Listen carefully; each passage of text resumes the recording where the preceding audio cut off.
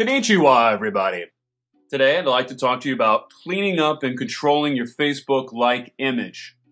Sometimes a few of the more important website fundamentals get lost in the launch of a client's project. These things range anywhere from a browser's favicon image to the website's analytic performance tracking solution. All of the main core deliverables need to be the responsibility of the technology service entity and/or cousin that makes them websites on them their interwebs. I know you've come across a few of these people, and I sure have too. Joy. One of the most commonly missed core deliverables is the integration of Facebook's Open Graph protocol. And if you don't know what Open Graph protocol is, then I suggest reading up on it. Go to Facebook's developers website. Go to developers.facebook.com, and for this, let's go to docs/OpenGraph, and the Open Graph protocol is well documented here. We're going to go through a few of these things as the post goes on, but the basic idea is when someone links to your website on Facebook, you want to have control over the image and description in their status. We do not want random images showing up in their Facebook status, nor do we want random descriptions in there either. Facebook gives us a simple API to manage this data, so why not take advantage of it? Go to the Facebook developers website and sign in. So we're just going to go to developers.facebook.com and just go ahead and sign into Facebook first, and then what I'm going to want you to do is click on apps, and we're going to go from there. And you'll notice once you get in here, there's a numerous amount of tools that Facebook offers, but we will just focus on the meat and potatoes concept of controlling the image and description of the user's status for this post. So first things first, we'll go through that, and you'll notice in some posts coming up, there's going to be a lot more of these tutorials on all the different kind of things that Facebook offers. So like I said, go ahead and sign in to Facebook and create a new app. So click on apps to get started. We'll click on apps, and I've already signed in, so you can see I have a few things in here, and I created an app for my website because we're going to need the app ID, and we're going to need to paste it into our Open Graph metacode. So let's look at what exactly some of those details on that Open Graph metacode are. Let's go back a few and find where we have that here. Great. So we'll notice that the, obviously the first tag on your website is going to be the doc type, whether that's XML strict, or if you're using HTML5 at this point, which is preferred. The second line is going to be the HTML tag.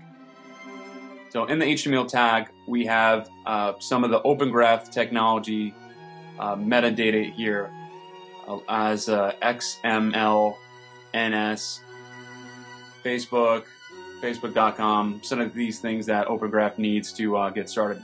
Then we have the Open Graph metadata, and these are some basic things that they tell us to enter in here.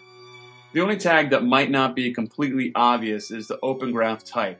The Open Graph type is asking what the content of this website is defined as. So you can't just enter in anything that you want to put in here. You have to use their actual Open Graph suggested markup or types, if you will. So if you're a business, you might put company, or if you're a cafe, you would put cafe. For me, since I'm a website, I'm putting website. Or if you're a blog, you might want to put blog if that's the main thing of your website. And you're going to put that content in. Now once we have all this data in the header of our website, we're going to need to debug this somehow. We're going to need to validate it. So what we need to do is go to developers.facebook.com/tools/debug. So this is where we're going to validate our markup. So they ask you to input your URL or access token. So I have my website right here, userfred.com, and I'm going to click on debug. See what we get. hopefully my website validates. Bam! Perfect, right? I'm not getting any error codes in here. Everything looks to be the way it should. I have my URL, my type, website, my app ID, description, image, everything that I wanted to put in here. Phone number, yada yada. This is a great way to get your data in here. So once you do it yourself, I want you to do the same thing. I want you to hit debug, make sure you don't have any error messages. And then the last thing that we want to check is, how does this look in Facebook? So let's grab my URL, just like you're going to grab your URL. You're going to go to update status, right? And put in a status. Mine's acting a little funny, so let's go ahead and refresh the page. So update status. I'm going to go here, put in my URL. Bam! Look at that. Nice, right? I got my description, my URL, all this information in here, my image. Perfect. So if I hit post, it's going to post exactly the way I want it to post.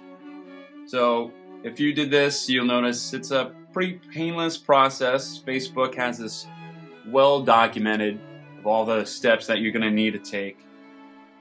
So I suggest go and try this out. And once you have this, venture a little bit forth into the Facebook developer zone and really explore the room. Get to know all the flavors of technology that Facebook has to offer and try out a few different things. But for this, I say this is pretty successful. We have this exactly the way we want. We have our Likebook image, and we can control that and all the different descriptions that we want in here. So I hope this tutorial helps, and give me a shout out, give me a comment, let me know. Appreciate it.